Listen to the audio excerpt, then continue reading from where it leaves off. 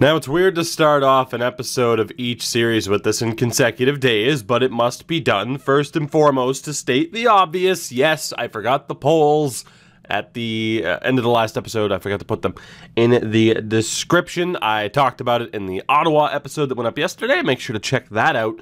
By the way, if you haven't already, some interesting decisions that have been made in that series already and need to continue to be made.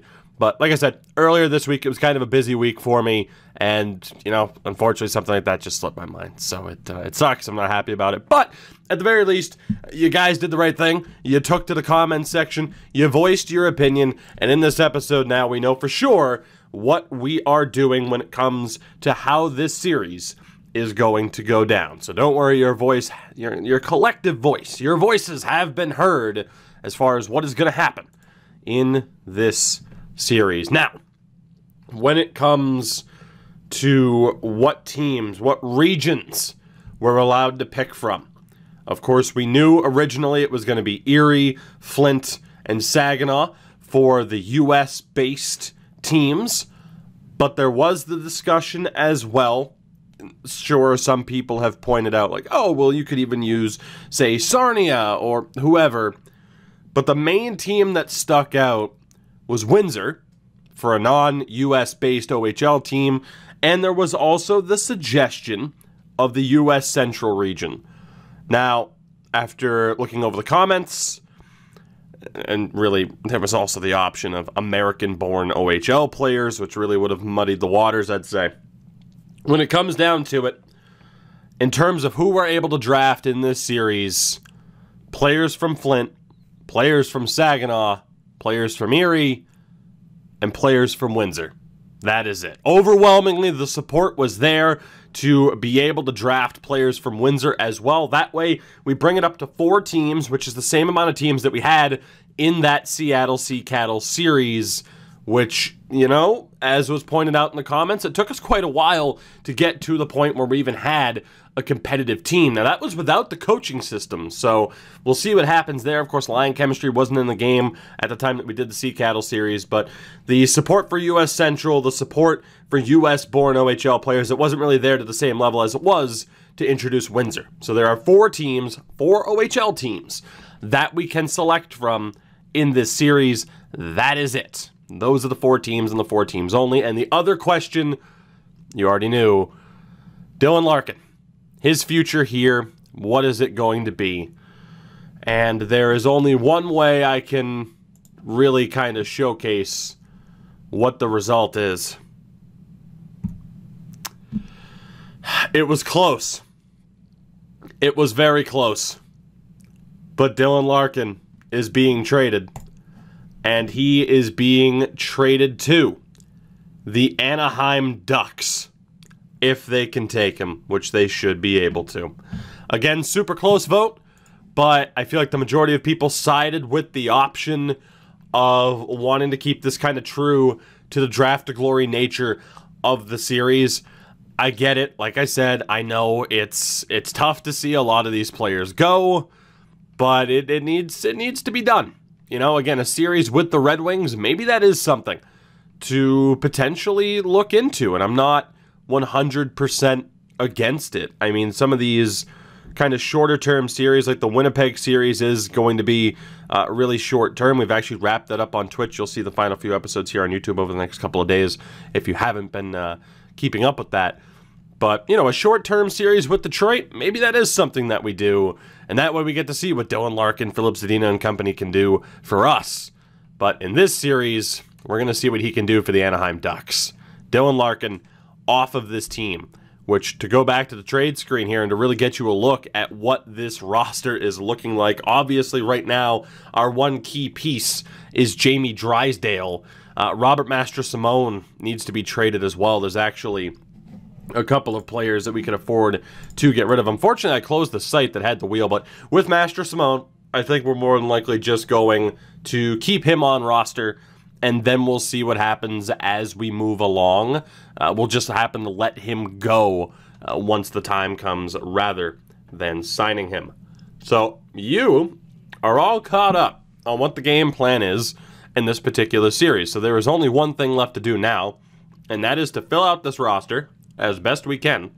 Obviously, with $47 million in cap space, we're not going to be allowed to sign the big-time contracts, but we are going to make sure that certain veterans, as you hear the dog in the background, that's lovely, we are going to try to make sure that certain veterans just don't rot away on the free agent list. Although, you know, there aren't that many amazing, top-notch goalies. Let's go for Brad Thiessen. Brad Thiessen. Brad, congratulations. You're going to get $17 million. And Rautio here, you played... Did you not play in the NHL at some point? Nope, you didn't. Okay, I thought he did. Maybe we used him in a Draft to Glory. I mean, more than likely, we used him in a Draft to Glory once upon a time. We'll sign him up as well. Again, $47 million in cap space to try and work out a roster. Nathan Pache, former Sabre. Let's sign him up as well. You also get just under $17 million. And Milan Ursina. Yes, Milan Ursina. Former Capital, I think? I think he played for a couple of different teams. They better have his stats in here. Oh, why wouldn't you have the team name? I'm 99.9% sure he played for the Caps amongst other teams. We have to look this up. Yes, that's right. We are looking up Milan Ursina and where he played. Where did you play, aside from in the DEL? That's the real question. You played for the Bruins. I knew that. And you played for Washington and the Islanders. Jesus. Look at you. Good old Milan Ursina. He was a 8th round pick of the Bruins in 2001. Gotta love it. Oh, Franz Nielsen being our top player. Now, off screen, I did look to change up the coaching staff. We also signed a guy named Yzerman. Go figure. But we have looked to completely rework the coaching staff, and so far so good here. We are going to have a top-notch coaching staff if everybody accepts. And again, so far so good on that front. Happy to see it.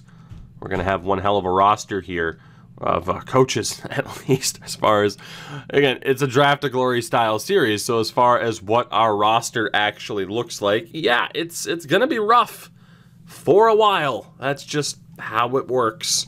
As I guess we don't have room for any more goaltenders, which is fine. So we'll see what happens here with the final few scouts. Again, there aren't any many good scouts out there right now, so our scouting department's going to hurt, but obviously we're concentrated in just one area, so it's not that bad.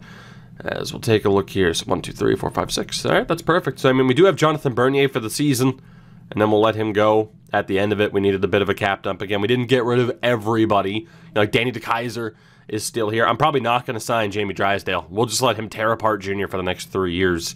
I don't think playing top-line NHL minutes right now on a bad team is really going to help him develop, if I'm being honest. So that's the pattern that we're going to take with him. So our team right now is 1, 2, 3, 4, 5, 6, and then 1, 2, 3. Okay, so we still need to sign a handful of forwards and defensemen. Oh yeah, we need a lot of forwards. So let's fill out this roster as best we can. The good thing is the cap really isn't an issue right now at $12 million available.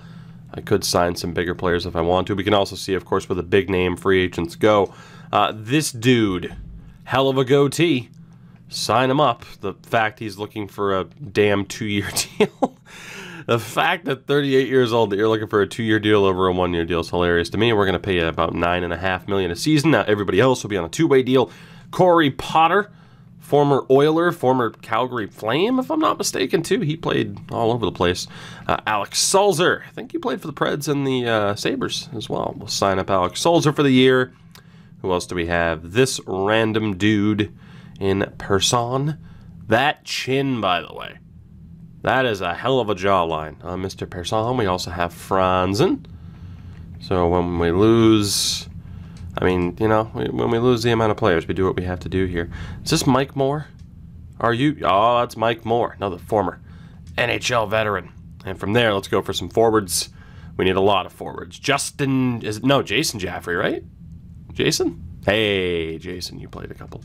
We're bringing back all the guys. Second chance at success in the NHL. Joel Lundqvist, the best Lundqvist. It's the only way to put that. Paysonen, we'll sign you up as well. Oh, this team's going to be something special. Koivisto, congratulations. You get a deal as well. I am going to sign Cody McLeod for the hell of it. Because it's Cody McLeod. Why not give him a chance? Steve Pinizzotto. Sign him up as well. Who else do we have here? Oh boy, aren't you Finnish? Louis Vara.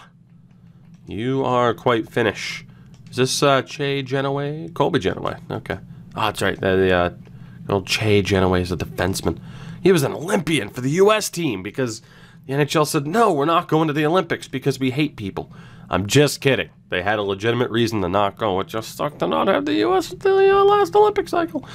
Marcel Gotch, sign you up. Do love me some Marcel Gotch. Good old Sharks great. I imagine this is Jason Williams. I think. Jeremy Williams. Damn it. Well, I had a good shot and I blew it.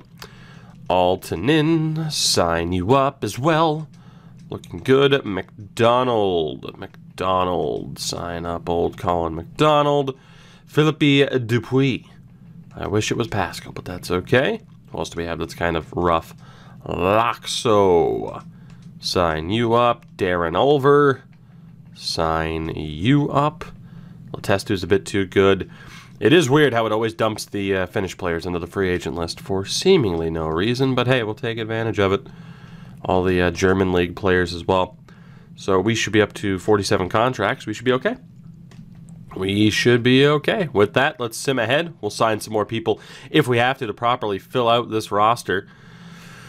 And that's going to be an issue too, is certain players being like, yeah, no, I don't want to sign here. At least with him. Lundqvist. Now see, this is the issue with trading away a lot of people. I'm just going to spam through. Oh boy. Okay, so a lot of people rejected because of 43 locker room chemistry and because we dropped a lot of people, which I feel like is horrifically unfair. So what I'm going to do, I'm going to jump cut to the beginning of the season because we are going to sim the first season here, and we'll get this team set up. All right, we have reached the beginning of the preseason. Allow me to introduce you to the true Dead Wings. You thought these were the returning Dead Wings before. No, this is the lineup for this season. 79 overall, Franz Nielsen leading the way. Of course, Abdicators here. Darren Helms down to a 73. That is due to the morale, but not by much. Darren Helm is not going to last much longer in the NHL at this rate. Of course, something like Giovanni Smith is there. I mean, maybe and hopefully he'll benefit from the time. And at the end of the season, we're going to let him go. So hopefully someone, picks him up, or maybe Chase Pearson as well. Some of the other younger players that we do have around. Joe Hicketts might benefit pretty highly from this season. But, yet again, it's going to be kind of exactly what you would expect from a draft to glory in terms of the first few seasons. It's going to be all about the draft. And yeah, we're going to be bad. That's pretty much the expectation. The AHL, of course, it's what it is. It's not amazing. Like I said, we're going to be leaving our prospects that we've picked up unsigned until we are forced to sign them. I think they'll happen to develop a little bit better by leaving them unsigned rather than trying to get them into the lineup now. So we'll see what happens. Of course, someone like Master Simone, O'Reilly, Gruve, Grief, I can't remember. I can never remember how to pronounce Albin. I'm going to call him Albin from now on. We'll be dropping him. No, he doesn't play for Drummondville in real life. Follow the roster, Doc. But again, the guys like Pierce, Galad, Gretz, who will sign eventually. We'll see what happens with these particular players. Of course, that first-year draft wasn't great for us. However, before we get into the season sim, and which, to be honest, I'm probably just going to jump cut through. We'll recap what happens at the end of the season. I didn't look, obviously, at the situation with the free agent signings because it's like, who really cares? But let's take a look here. I wish Brant Clark didn't play for Barrie. Well, let's take a look at the old OHL. So Brant Clark's obviously there. Now, there is going to be a mix of players. The one thing I'm worried about is I might have put certain prospects on the wrong team. Like adding them in. Like Owen Power, McTavish, Francisco Pinelli I put on the right team, though. He's on Kitchener. So we might have to double check some people. So Brennan Hoffman on Flint is looking like our top option right now. There was nobody here from Windsor. I'm pretty sure all these guys are in the proper spot in terms of being what team they're on. And you know what? We are going to double check these because I'm going to pin some players here.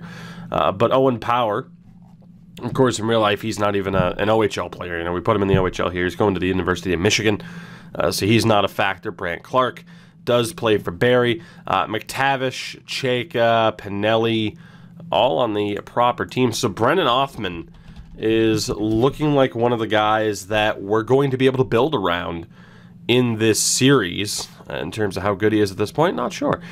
Simon Robertson, of course, you know, shouldn't be there. Wallstead shouldn't be there, so it's fine. Peter Reynolds is going to be available. Matthew Bales. Is this guy real? He's 17. Is Matthew Bales real? He is not. So we have a computer-generated defenseman from Erie in the form of 17-year-old Matthew Bales.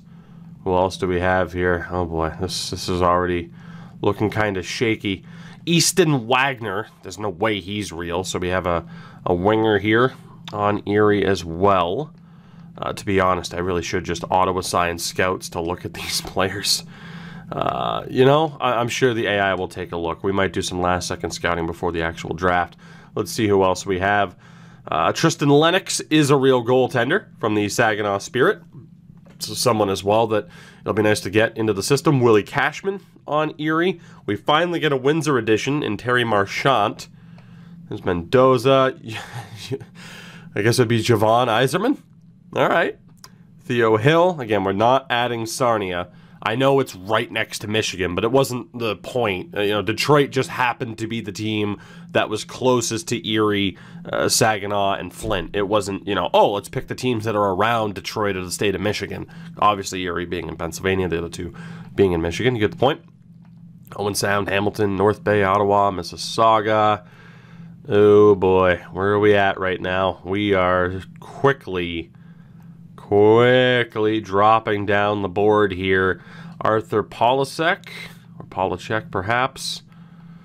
Okay, this is looking like a pretty thin draft for us. Nathan Staios is now an option out of Windsor. Jaden McKay as well. But yeah, again, these first few drafts could be pretty rough for us, but you kind of already get the idea of who we're going to have available here. Ian Lemieux is down in the damn 400s.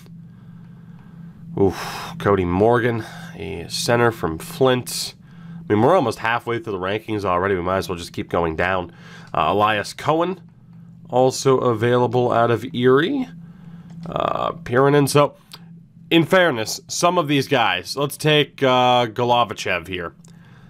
You know, you got to keep in mind that we're using the real life, we're using EA's roster from like September. So there might have been some moves in the OHL where, say, this dude actually ended up on Windsor, and I should be able to pick him. I'm not too concerned about that. Let me know, though, if I screw myself out of any prospects by not caring about moving players to the proper OHL team, because obviously those transactions are just a pain in the ass, and they don't really make too big of a difference unless you're doing a series like this, in which case, well, here we are. And right now, I mean, we're down in the 600s. We're just going to go through the whole list here. Rylan Fallon, 6'4", as a defenseman. Hello to the next Dylan McElrath. Tyler Celine Dion. Someone also available. Daniel D'Amico, available as well. Not that many representatives from Erie, all things considered. There we go. There's one. Marcus Gallard. A lot of options out of the Sioux at this point in time. Niagara, Kitchener. We're looking. We're almost to the end of the road here. Are we going to draft any of these dudes? Probably not. Jordan Frasca. I do love that name. We might draft Jordan Frasca.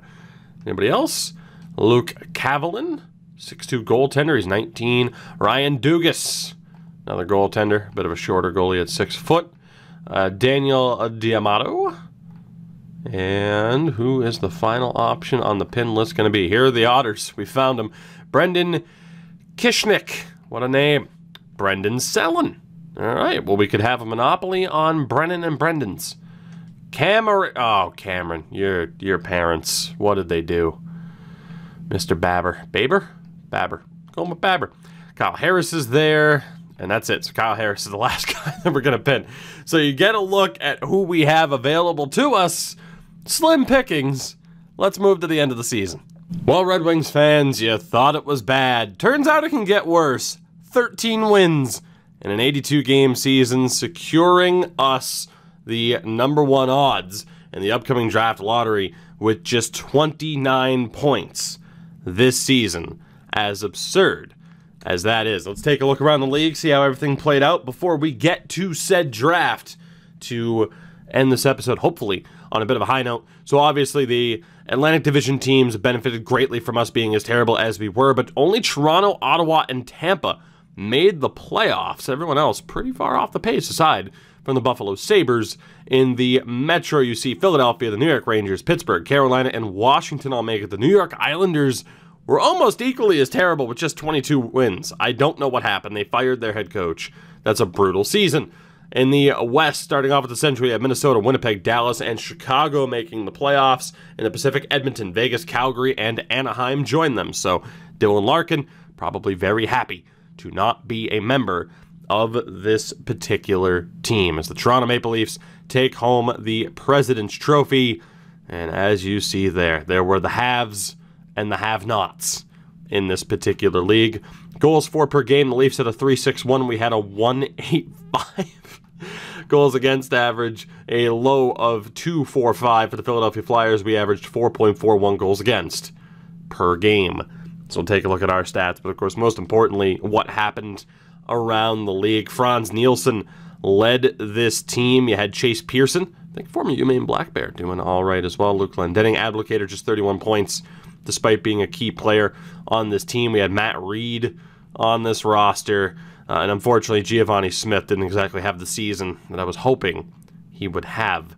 Defensively, Alex Biega, Joe Hickett, each putting up 30 points. Danny DeKaiser was a -77. That's how that went. And goaltending-wise, yeah, Jonathan Bernier faced 2,200 shots. That has to be a league high, right? That has to be. Calvin Pickard appeared in 31 games, had a 2-17-2 record. Jimmy Howard, eat your heart out. Oh, baby. You gotta love to see just how ridiculously bad a team can be when something like this goes down. As Alex Ovechkin led the way with 105 points. McDavid, McKinnon, Kucherov, and Draisaitl were up there as well. Max Pacioretty had a pretty damn good season for the Vegas Golden Knights as well. The goal-scoring king was Ovechkin. Matthews hit 59, and Patches with the 53. Joel Farabee had a pretty damn good season for the Philadelphia Flyers. The assist king was Evgeny Kuznetsov, and yeah, Stastny worked really well alongside Pacioretty. For the hell of it, best plus-minus was Mark Stone at a +50. The worst was Darren Helm. You got to imagine, that's a top line right there for Vegas. Mark Stone, Pacioretty, and Paul Stastny. Not a bad line to run with at all.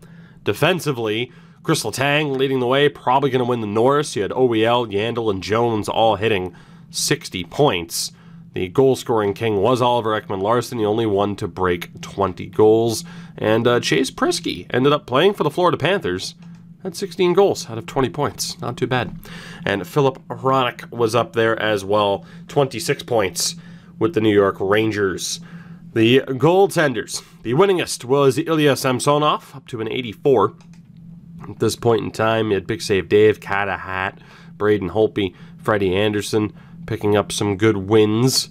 Good win totals, as Holtby in Ottawa, 8 shutouts, tied with Carter Hutton for the most. Best save percentage, Jimmy Howard and Curtis McElhaney. The Vezna's likely to go to Carter Hart. Maybe Carter Hutton gets a shout, but I'm thinking it's going to Carter Hart. Henrik Lundqvist had a pretty good season for the Rangers.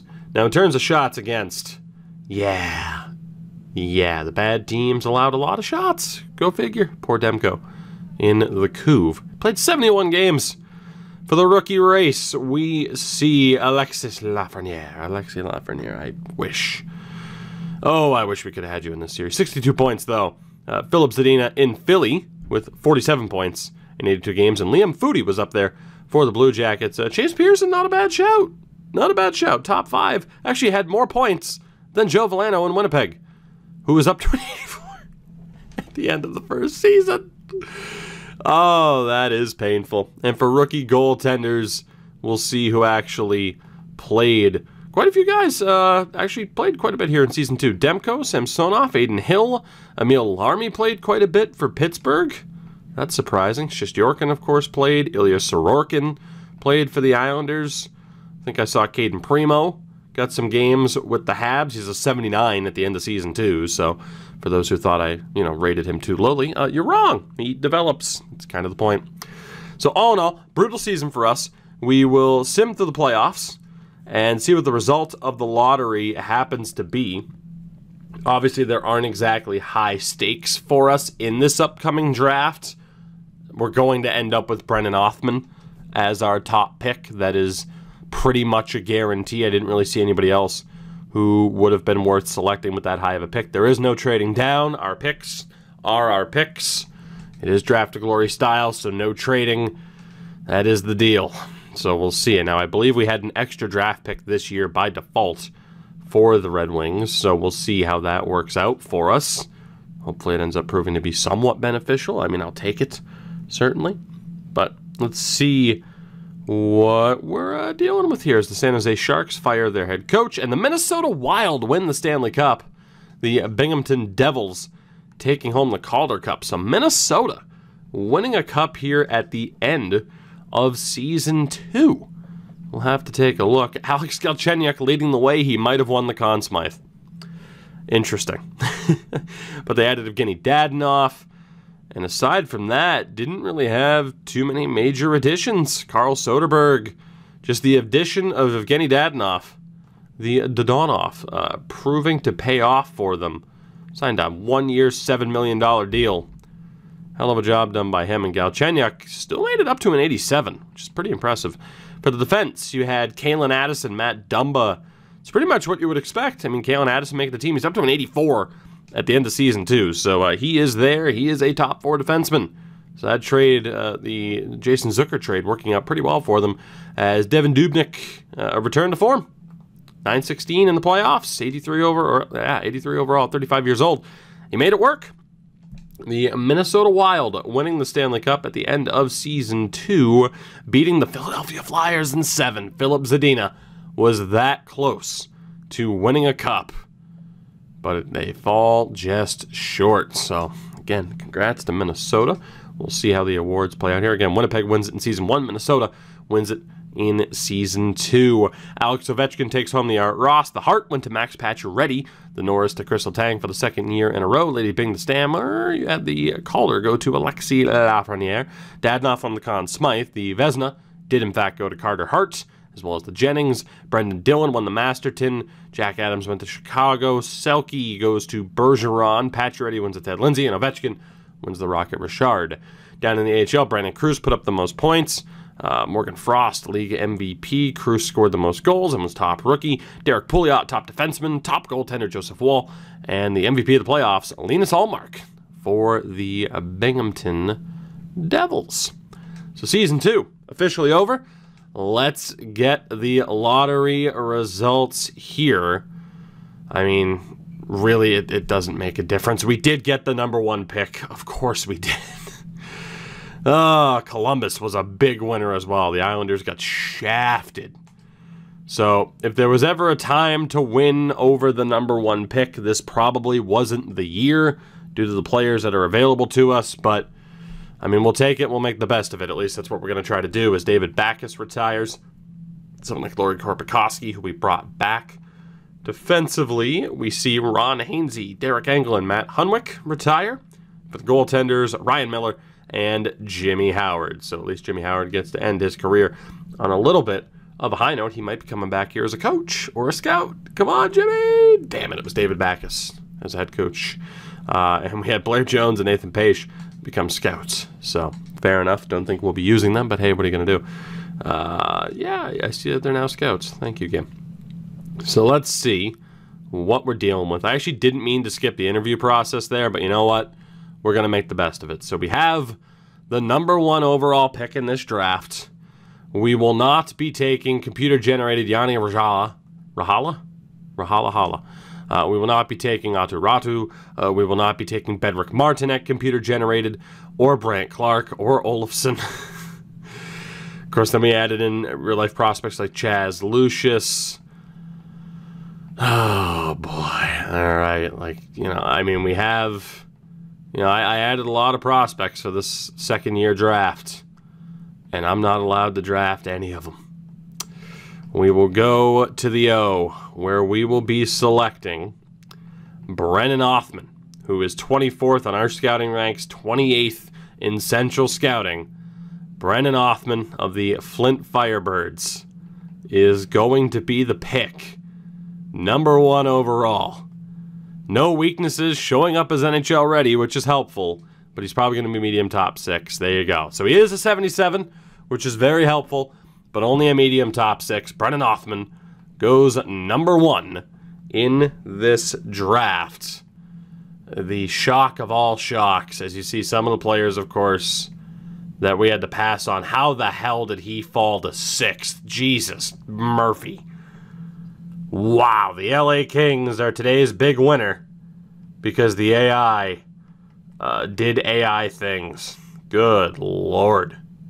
That is horrifying. As I'll scroll through here for those of you that care to see, like, oh, who went where? It's your opportunity to look at least, again, a mix of computer-generated players in here because you can't really stop them, but... Whew. Now, of course, this draft here is one of the weird ones where, I mean, you can ask people, and I did, as far as people who pay attention to draft rankings and, are actually scouts, and they're just like, yeah, no, outside of Ratu, it's just a complete toss-up, and that's why you're going to see the draft kind of play out the way it did in that particular round. A lot of high-rated players, but no one who's necessarily amazing, as we'll see what happens here. OHL again, next up. So we do have Matthew Bales from the Otters. He's a confirmed medium top 6. Had 21 points this season. I mean, B's and C's with no defined weaknesses. That's not too bad. Fantastic leader. I mean, he's got to be the guy, right? Oof, okay. So we do have options here. When is our next pick after this? It's not in the second round, is it? Yeah, it's going to be pretty far down, if it even is in the second round. Okay, it's not. So we're going to have to make a choice here. So we either go with Bales or we look at Wagner or Lennox. So Easton Wagner, 43-point season, mostly Bs, 2 years out, but a low top 6. And then there's Tristan Lennox. I don't know how good he is in terms of potential, but he could be the guy for a 6'5" goaltender. There's Cashman. I highly doubt he is as good as advertised. The good thing is I don't think we have to take these guys this early. It is just pretty much... Actually, even with Bales, Wagner might still be there. It's the third round that's going to be a pain in the ass. So we are going to take Bales here. And we'll add another defenseman to the mix. He is a 63, medium top 6 defenseman. So not the worst player in the world to pick up. Probably not the guy you want to get in the second round, but that's okay. And again, I'll scroll through the second round here. The Canucks get Wallstead in the second round. As if Demko, DiPietro, as if that wasn't enough. My God, the AI, some really questionable choices in this draft in terms of who is going when. As Bolesky was low elite. Luke Mittelstadt off the board now.